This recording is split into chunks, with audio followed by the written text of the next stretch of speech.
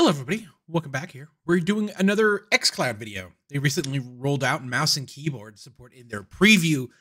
They had it in an insider build, then they switched it to a preview feature. But the preview feature is literally you going into your profile, hitting settings, and then going to account and then hit preview features. So what does this do? This allows for mouse and keyboard supported games to be in xCloud. This is not PC versions of the games. That's not what xCloud is. This is the Xbox version running that has mouse and keyboard. So we're gonna launch this. And again, I want to preface this that I am in Hawaii, and I feel like Hawaii might be a good analog to, hey, I'm on vacation, I want to play some Xbox games, you know, type of thing. You know, that's the thing. So I've had good luck with Stadia. I've had good luck with like it going through just a console, but I do strongly recommend never play first-person games on Stadia, because I'm gonna show you something. I'm gonna click this button. Okay, it's F9 to release your mouse. Okay. This is unplayable. This is literally unplayable. We're syncing data. This is just truly bad. We're just going to go. You are about to launch. Okay, yeah, sure. You should not do this. I think in my video a while back I did xCloud on Rainbow Six Siege, and it's like, don't do this. Don't do this. Don't do this. This is just a bad experience. It's wild. But we're gonna jump in because I'm noticing the lag just doing this. It just doesn't feel. It doesn't feel right.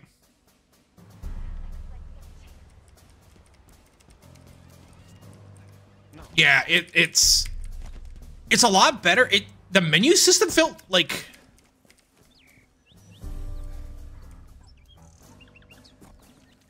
Okay, let's okay.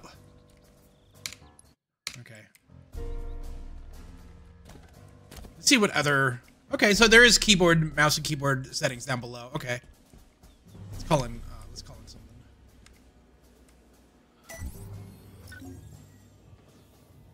Oh god, this is like the navigation is just so bad. Forever grateful, sir. Yeah, let's do that.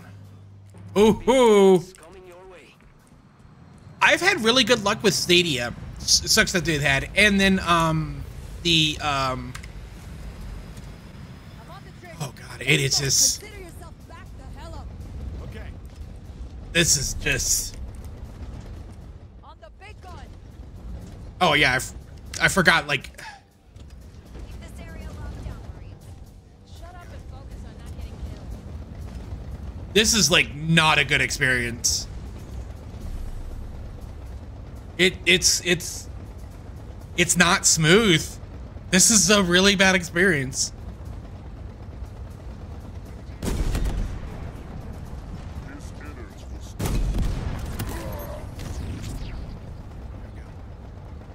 I really liked the campaign of Halo Infinite. I really enjoyed the multiplayer of Halo Infinite, and then they kind of just ran dry. I don't think they can ever recover, which really sucks. It really shows that it is really hard for multiplayer games to come back. Step that guy. It just feels really jittery.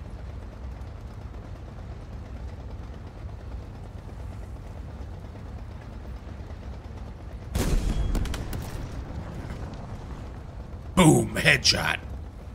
I really like the multiplayer, but it just, I think recently, a few months ago, maybe like last year or late last year, I did try to check out like the multiplayer. It's like, this is not fun. It's just,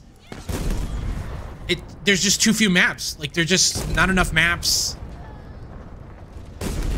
Like, I don't know how many times I replayed the whole thing, like multiple maps at the same time again, or the same maps multiple times. And it's the possibility that I just kind of grew out of Halo. I really loved Halo 3 multiplayer, and Reach was okay. I didn't like Reach. I really put a lot of time in 4 and 5 multiplayer. Okay, let's get out of here. So I press F9, yeah? There we go. And then we just hit, so you get to new options and all that stuff, so we can just hit quit game. Bad. It's just, the game, issue. I don't like this. I don't like this. What's wrong with the game? It's like, dude, it's just a laggy mess. There's also Doom 64, which... Sea of Thieves, I feel like, would be better, but if you scroll down, you could see, hey, here's a list of games that, like, kind of work with it, which is kind of cool. That's crazy that high in life. Again, these games also support mouse and keyboard on Xbox, and of course on PlayStation too. So I want to see City Skyline, see how this is on, this actually might be a really good instance. Like, this is not a bad service. I feel like, hey, if you're on vacation and you want to play, like, hey, you want to play City Skyline, you're not a PC guy. It's still like City Skyline is not an optimized game, dude. You know, you still need a kind of hefty computer. It's like, why don't? Okay, got it. Oh god, this is not good. This is not good. Don't show again. Nope, cancel. Okay, we're gonna go new game. New scenario, new map. Okay. Ooh. Yep. Let's do unlimited money. Yeah, let's just do that. There we go. Yeah, I don't care about achievements. Yes.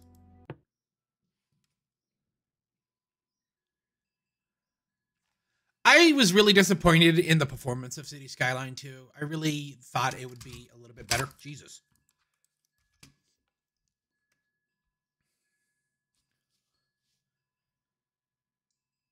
Okay, let's do this. Okay, using Wazad to do this. Ooh, this UI does not fit well with a, what do you call it? Wait,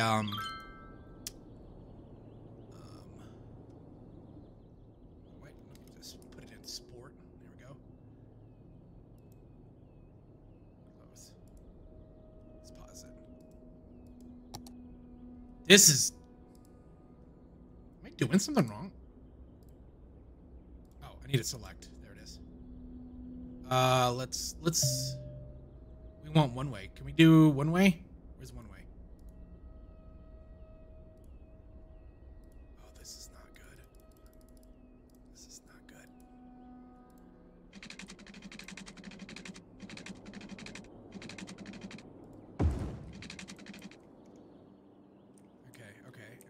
Okay. Wow, I didn't even know there's a harbor there already. This is not a good experience.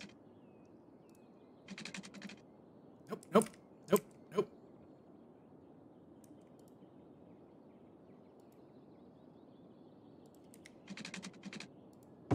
Okay. Did I do this way? Yeah. Right here, yeah.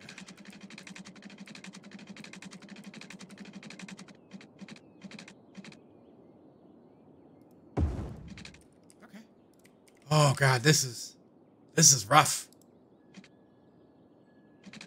This is too short. Huh. Well, there it is. There's my city. I hope you guys like it. I say if you're like, again, you have a laptop or something, and or you're at the library. You could totally do that at the library. It's just, again, I'm always curious about this. I think I need to make a video. I definitely need to make a video about the about PlayStation Premium's streaming service and see how that is. Supposedly that's actually better or something. But in the hierarchy, it was like Stadia. Yeah, but that's gone. I haven't tried Luna. It's the Nvidia stuff is cool, but it's just like I do not want to spend money on that. Like, that's a weird thing of like, hey, give us $20 a month, and you give us like, you'll get like really nice shit. I wish they had a like. I guess maybe they do have a free trial. Maybe I should do another type of that. Let's see what other games we got here on the Play with Mouse. We got Valheim, State of Decay. I feel like Sea of Thieves might be pretty good, but I feel like that game's really good with mouse and keyboard. Pentiment would be a perfect game with that, because I don't feel like it bangs well. And then Gears Tactics might be pretty good. House Flipper, anything with like a lot of wait.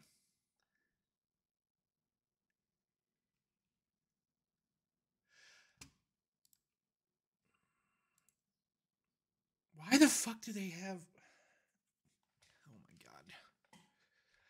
Oh god. And the rumor is that these are Xbox Series S kind of like specs from what I've heard. It's not like Series X's. I don't know. It's yeah, there we go. We're playing the Xbox One version of City Skyline through streaming.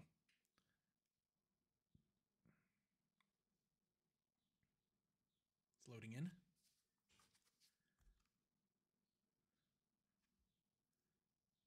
I wonder if I should bite the bullet and like actually check out the other modes.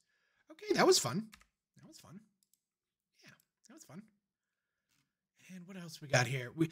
Atomic Heart, I feel like would be a horrible experience. A lot of these are first-person shooters or any like first-person aspect. I think you will get sick.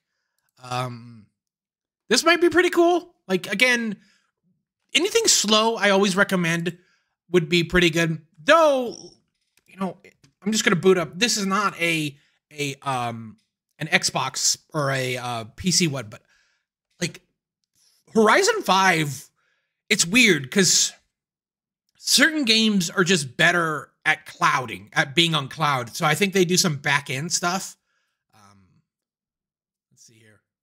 Also, I've heard that like there's queues and shit, but I have never had a queue.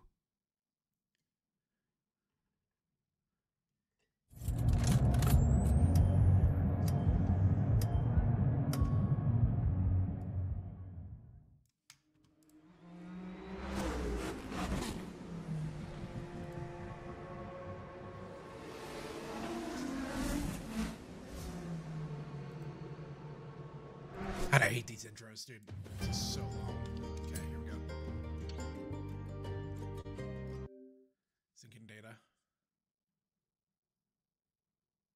I recently bought the Steam version, and I find it funny that all the leaderboards carry over, but not the actual data, which is hilarious. Which is really hilarious. I wonder why Microsoft did that, where like, hey, certain things are saved. It depends on the game. Like State of Decay, I tried State of Decay when it was free to play for the weekend, free to try. It transferred all the achievements, but not the progress. Halo Infinite transferred all the achievements.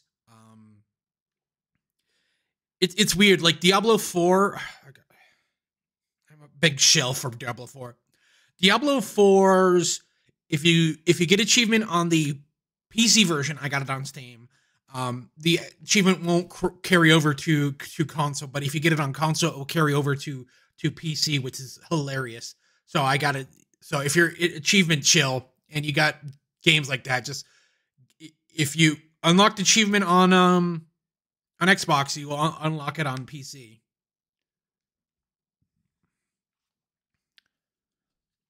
Another good scenario of xCloud too. I'm not going to try it, but I just want to show how like interesting like xCloud can be. Is Flight Simulator is actually, it's not really good. It's just like it's weird because it patches in game.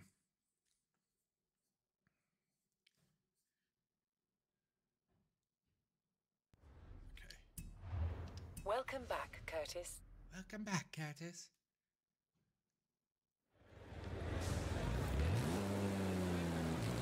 Like, this feels really smooth. I'm, like, blown away about it.